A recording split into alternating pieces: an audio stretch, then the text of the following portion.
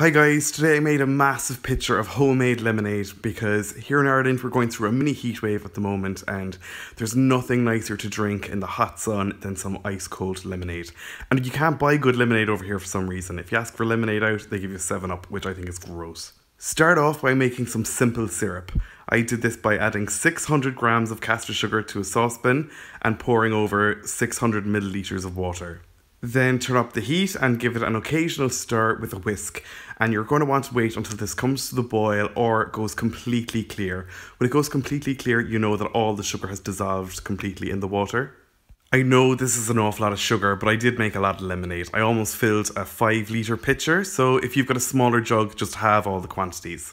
Or make a bigger batch of simple syrup. It's really good for sweetening cold drinks like cocktails and iced coffee, and it'll last forever in the fridge.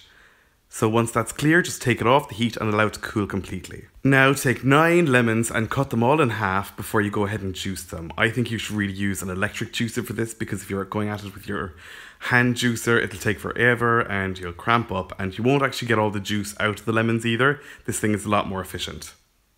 Now that that's all done, you can see what the juice of 9 lemons looks like. And here you can see that it's just about 450 milliliters. So go ahead and add that to your pitcher, followed by 3 litres of water. That's about 5 pints, so if you haven't got a receptacle big enough for this, then you definitely need to lessen the quantity. Now add your cooled simple syrup. You're going to need 900 milliliters of it, which is just slightly less than the amounts of water and sugar gave you from earlier.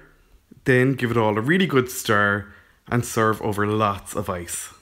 Simple as that. Follow the link below to my blog where you'll find variations of this recipe and how you can mix up the lemonade with different flavours and all that stuff. Thanks a million for watching, guys. I hope you liked this recipe and give it a try. If you did, be sure to hit the like button below and also subscribe to my YouTube channel and be sure to share this with any friends who can't take the heat at the moment.